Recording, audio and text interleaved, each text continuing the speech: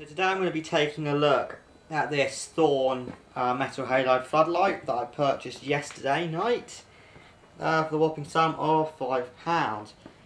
Now this contains a 400 watt metal halide lamp, as you can just about see below. There's a bit of condensation on the glass panel, but all in all it's in pretty good nick. It came with that, and then like a full size bracket which I put somewhere, but now I can't remember where I put it.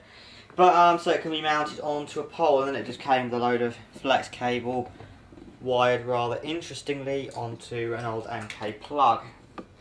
So now I'm just going to take the 4 screws off of this so we can take a look at the ballast, igniter and the lamp in more detail, and then we can progress on to sort of run-up tests, and the rabbit is very interested by this. Right, so now I've taken the cover off. You can see that there was just condensation on the screen there, which I've just wiped off, and we can see the label here now. So it's an area flood 400 watt high E40 with a 740 lamp, although it doesn't come with an original lamp, I don't think. But then if we go down into here, you can, I don't know if you'll be able to see on the camera, but it has a BLV top light lamp in it, which is a high E neutral white German 095, and yeah, then Germany. And then this is the ballast compartment. So if we just start off with the igniter here, it's a Tridonic Atco ZRM 6ESB, which supports sodium lamps up from 100 to 400 watt and metal halides from 35 to 400. It's a 3-wire igniter. And if we just go down to the ballast here, it's going to be quite hard to get a perspective, but I don't really want to take the ballast out. So if we just try and, but it's a Tridonic again, 400 watt for sodium lamps, and as you can probably see, it's fairly big and composes most of the weight of this lantern. So I guess now all this calls for is a run-up, but just to note, the reflect isn't like made up of millions of little mirrors. It's just kind of made from a flat plate of aluminium. And the rabbit's once again getting quite interested by all this, but well, I'll have to lock him away so that it's safe when we switch this thing on.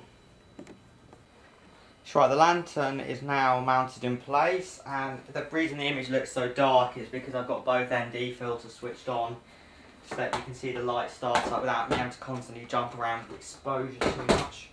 So there we go. It's powering up now. So this will just go through all the conventional metal halide lamp startup procedures. And you see I'm just dimming the picture down here so you can see the arc a little bit better.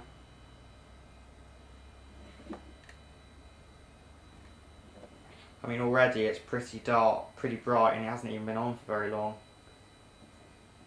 So this is going to end up being quite a bright lamp. Don't worry about the water that's on the thing, it'll just evaporate off in a minute.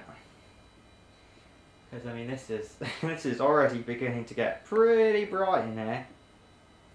To a degree, I think I'm even going to just drop the exposure even more. Back the brightness of it is pretty astonishing. It's still a little bit green, but boy, the brightness is just absolutely stunning. And it's going to look like it's getting brighter and dimmer because I've got such a fast shutter speed on the camera to try and keep the brightness under control. And obviously it is going to change colour quite a lot as well. So I just drop that down so you can see that a bit better now.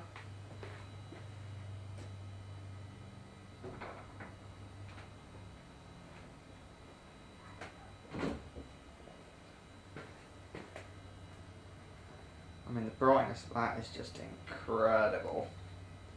I mean, this room is pretty bright because I mean I've got 4 36 watt flashing tubes in here, but you can see that compared to the floodlight, they're absolutely nothing. And this is actually quite bright to look at, I tell you.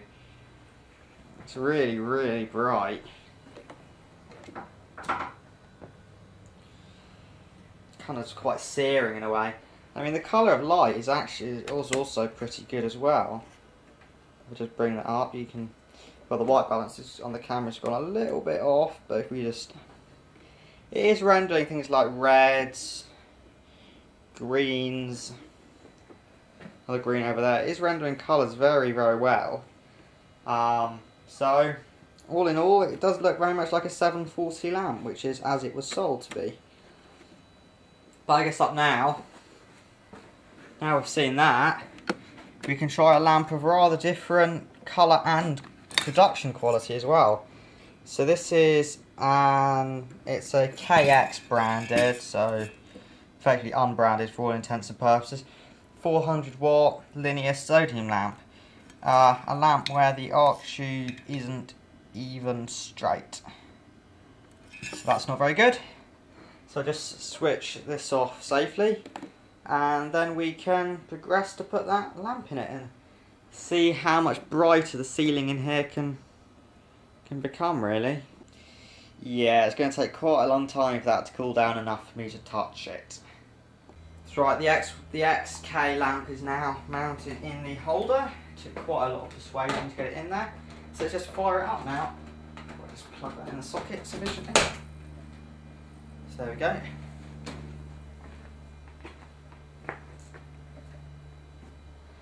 Just doing the completely, it's going to do a normal sodium warm up, so I'll probably just speed through this a little bit.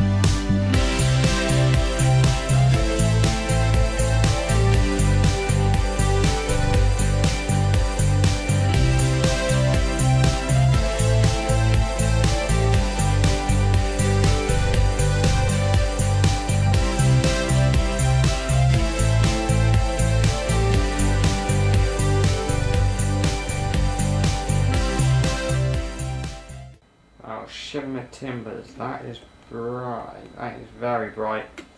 Camera's white balance has gone a little bit off, but that's to be expected because it's a sodium lamp. I'm just going to re-look up. The brightness of it is pretty incredible, but obviously the colour rendition is not anywhere near as good as with the Metal Halide lamp. Although obviously the stool there does look fairly good colour rendering wise, because it's also being lit up by the fluorescence in here. But I mean, that is one pretty bright lamp I've got down there. But you can see the colour's actually a little bit better now it's fully warmed up. But it is perhaps more orange than normal sodium lamps, I would say. But I mean, that is one pretty bright lamp. I mean, I had to wince like mad to be able to look into it.